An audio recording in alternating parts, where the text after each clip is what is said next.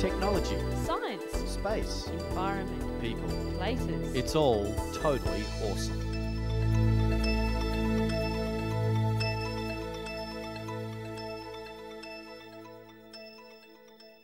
Hi and welcome to Totally Awesome.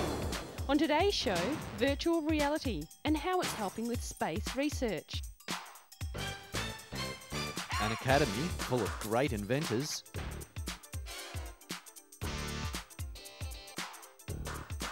Solving crimes with the help of science.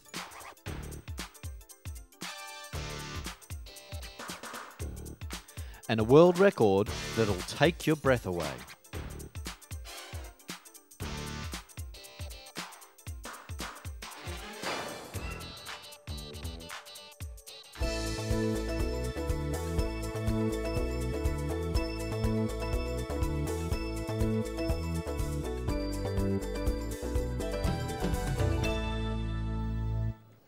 Whether you are a sailor, pilot, builder, farmer, or just wanting to play a game of football, the weather may play an important role in your day.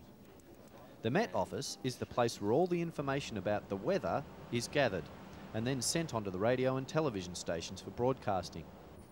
The latest news, though, is getting your weather forecast on your mobile telephone. This convenient way of checking out what to wear for the day means that all you need to do is key in the address code of where you are, and in 10 seconds you'll receive a 6-hour weather forecast, get this, accurate to a 5-kilometre radius. The Met Office uses technology like satellites and radars to give accurate forecasts every hour. This information is especially handy for farmers waiting to plant crops, because their day is quite often controlled by the weather.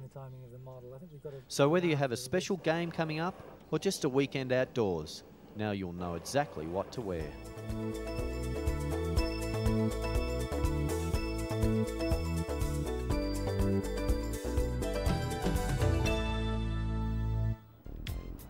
With 1 in 6 children now suffering breathing difficulties such as asthma, it's important that we are constantly looking at ways to improve our environment. These school children have been taking part in a tree planting world record. 140,000 trees have been planted, with the aim of promoting the conservation of trees and to highlight their importance in our world. Now you've got to be really careful. Trees not only look good and give us shade on a sunny day, they also trap the pollution that comes from traffic. A tree-lined street can cut the pollution level by 90% compared to a street with no trees, and they look so good. They are also an important tool in stopping floods. The children enjoyed their work and learning a lesson about why they were planting so many saplings. Cutting down on greenhouse emission is so important that exercises like this one are sure to become a normal part of school learning.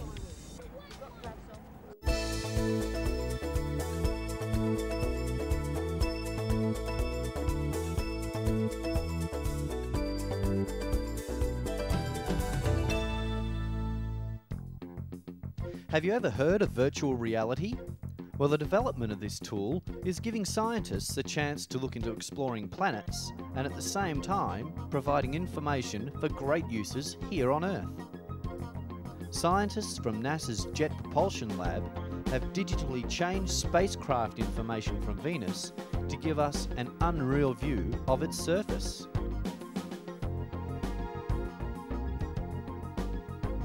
They have done this by strapping on 3D visual display goggles and special censored gloves. Now you can be there, right on another planet. Well, virtually. Virtual reality is an idea that dates back to the 60s and is becoming quite a common tool. The American bobsled team practiced their skills for the Olympics with a form of virtual reality. And the Japanese have also developed a system that allows architects to walk clients through a virtual building before it's built.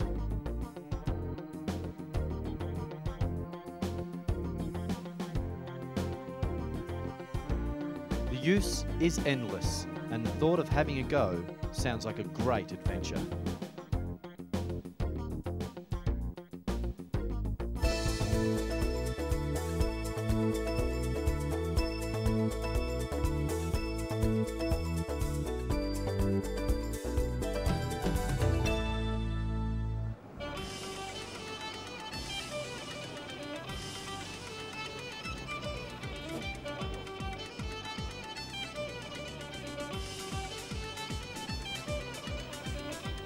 If you were a budding inventor with plenty of great ideas, where would you go to show how your invention works?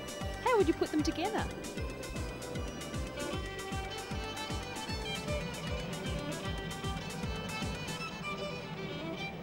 Here at the museum, inventions from the past and the future give budding enthusiasts an idea of how tools have come to be part of our lives, and they all started with a simple idea. In 1822, Charles Babbage invented the difference engine and then the analytical engine. Neither a useful tool for their time. However, now they are considered to be the very early start of the computer. No matter how innovative your idea is, it needs funding or sponsorship to turn the product into reality. Some inventors are so way ahead of their time that the invention seems of little practical use. You can't see me speaking. Trevor Bayliss is an inventor among other things. His most famous invention is the batteryless clockwork radio. It took him 3 years to develop a prototype in 1994, and it is now distributed worldwide. Right, let's go into the workshop. The place is in a bit of a state. Students of engineering, businesses and other related fields come from universities to meet and talk with Trevor and learn how he has managed to create a successful invention. It looks a bit pathetic, but this one, you know... Inventions are often created out of need. 200 years ago, when sources of energy were being discovered, like coal, it made sense to work out a way to get them out of the ground. This created a need for pumps. Thomas Newcomen designed steam pumps. They were then improved and steam power was used for other purposes. Half an hour with a 1 minute wind. They were the people that blew me away. You should know. 10 years In ago, most and now they've cases, come out, inventions are and they didn't improvement even on say what- existing ideas. Take James Dyson, for example. He is the man who revolutionised the vacuum cleaner. He believed that an invention should not only be original, it should also be pleasant to use and sturdy as well. Making a product that is attractive to look at was the main aim of the last half of the 20th century. Inventors were as concerned with the look of their inventions as they were with the technical side of it. In this quiet countryside, Dyson has set up his manufacturing base. It is also the headquarters of Dyson vacuum cleaners and more recently Dyson washing machines. Both these pieces of household equipment have unique aspects. The vacuum cleaner has no bag and does not lose suction. And the washing machine is groovy to look at and handy to use.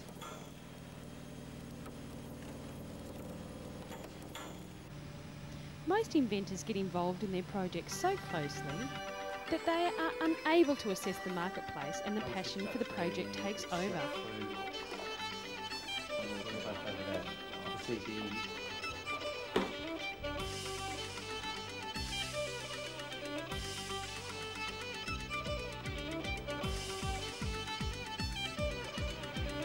Whether it be the everlasting flat torch, a great commercial success, or the buzz pen, a pen that creates a variety of different and clever phrases each time it's pressed, inventions are all part of science. Everyone can have a go at.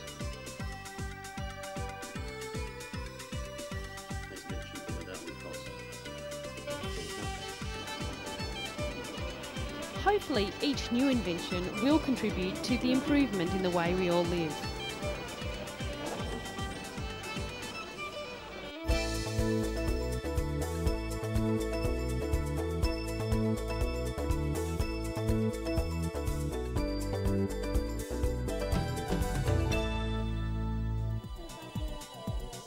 There were a few tense moments for scientists and their families last year as the launch time approached.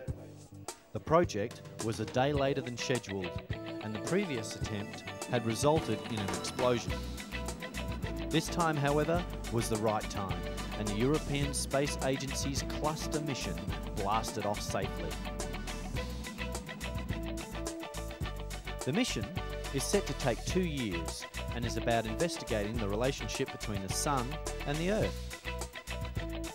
4 satellites are now in space, gathering information about the Sun's radiation and how the Earth's magnetic fields protect us from hot gases, particles and waves that stream out regularly from the sun.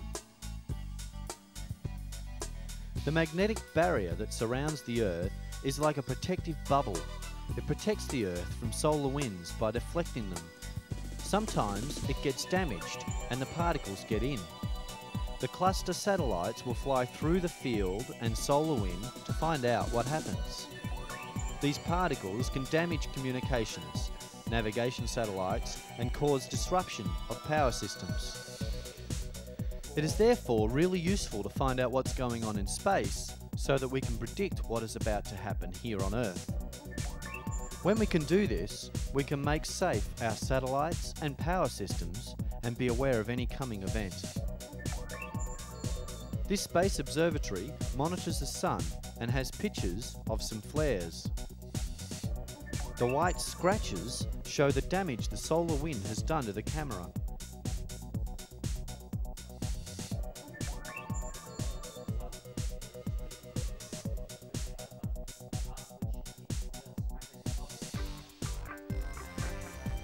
The aurora borealis, or northern lights, are the most visible signs of solar weather hitting the Earth's magnetic shield.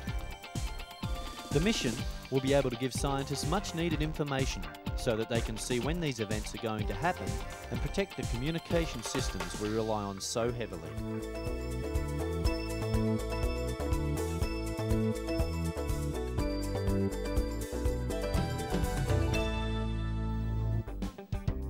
Did you know that the dry valleys of Antarctica have been of interest to scientists recently? This is because the land is so similar to the surface of Mars. The frozen lakes contain primitive microscopic gnats that live in water below many feet of ice. Researchers are planning to use a form of virtual reality called telepresence to operate a remote-controlled vehicle that can photograph and pick up small samples in this bizarre world. The potential of virtual reality and telepresence in the science world is very exciting. And the chances are that the experiments of today and the research gathered may help produce products we use in the future.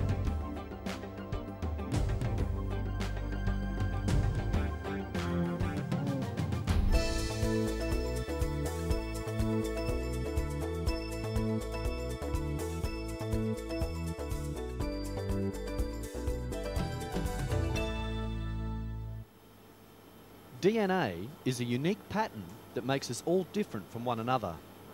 It is such a special form of identification. Police and investigators are now using it to trace people who have been involved in crimes.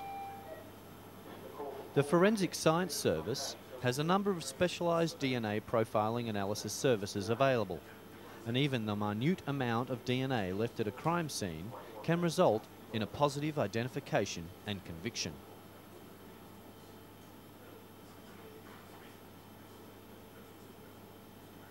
The technology is so advanced that all that is needed is 1/1,000,000th of a gram. That can be as little as someone touching a surface with a fingertip.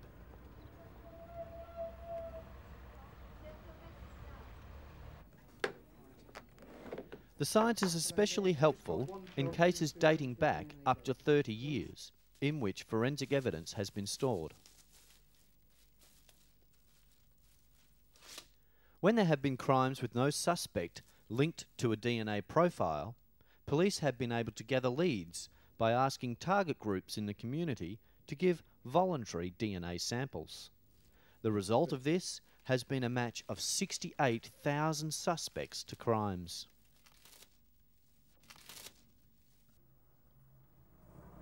Hello there. Can you stop this evening as part of the Drink Drive campaign for Christmas? It's very simple, this device. This technology is expanding at a rapid rate, and soon, just as police have blood alcohol testing equipment, forensic scientists will be using handheld DNA detectors at crime scenes. And if it moves a position further than that, which it has done, I'm afraid you've given me a positive breath test, and I'm now arresting you for drink.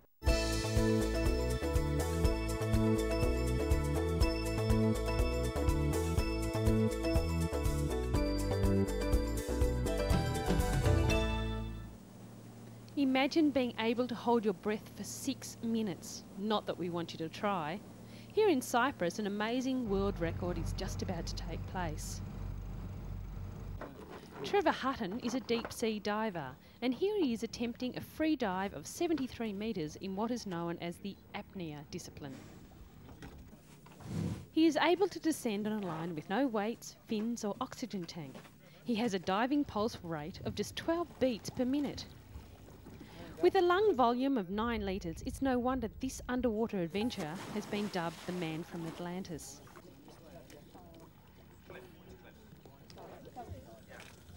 Surrounded by a huge support team, Trevor descends to 73 metres. But on the way back, disaster strikes.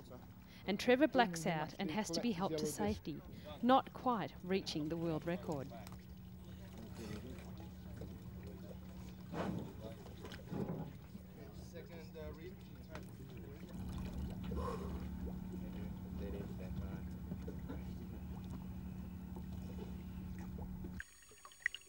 Just 24 hours later, the diver is keen to make another attempt. This time he arrives fully kitted and ready to go.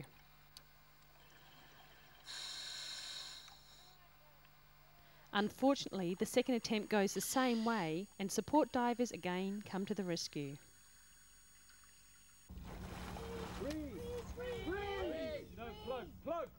At this stage, there's no question of another event. Such death-defying acts take time to plan, and Trevor is set on having another go in the future.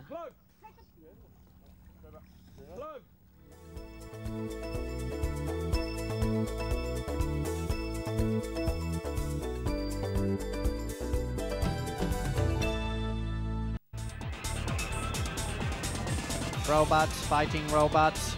It could be a scene from the latest sci-fi movie. These steely giants are the product of people's brainpower, creativity and engineering, made in garden sheds and universities around the globe. Auditioning for a television series aptly called Robot Wars has motivated inventors from all around to create the perfect machine with the capacity to destroy.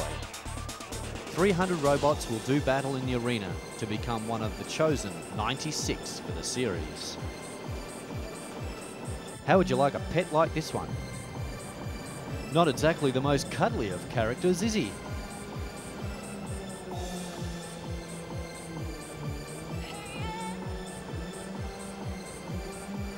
Although they certainly could be handy around the house. Just look at that action. You sure make short work of wood chopping.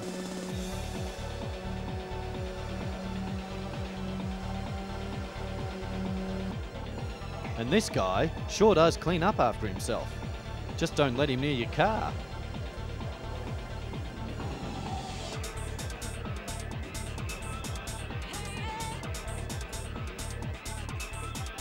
Fathers and sons around the globe have been glued to the drawing board with the aim of creating the perfect machine that is low maintenance, low cost and great fun.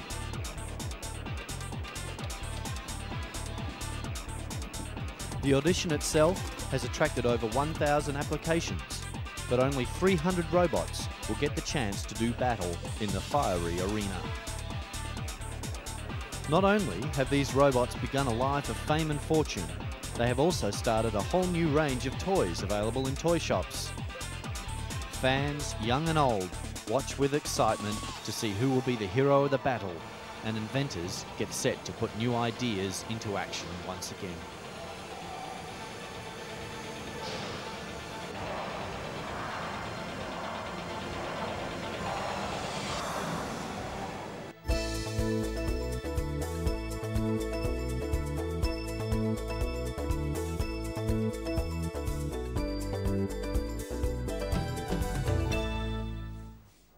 Cheeseburgers, chips, lollies.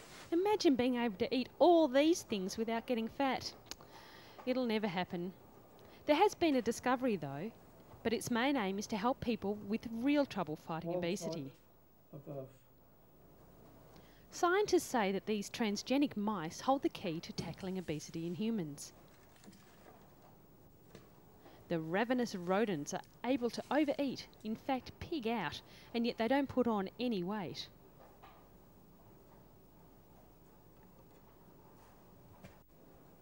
This is because they are carrying a human gene called uncoupling protein 3, or UCP3, which works with the energy centre of the human cells. Extra UCP3 causes the body to burn off energy as heat, rather than converting it to fuel and then storing it as fat in the body. This research is giving scientists a head start in developing an anti-obesity drug, but it is still in its early days, and the drug will probably be about a decade away. And it won't be as easy as taking a tablet and you'll lose weight. It will be used with a good calorie-controlled diet, so the lollies and the chips are still out. Whilst doing the research, scientists also found that UCP3 creates an improved sensitivity to insulin, a hormone the body produces to control your blood sugar level. This indicates that there may be some benefits for diabetes sufferers. Scientists warn that this won't be a quick fix to stay trim.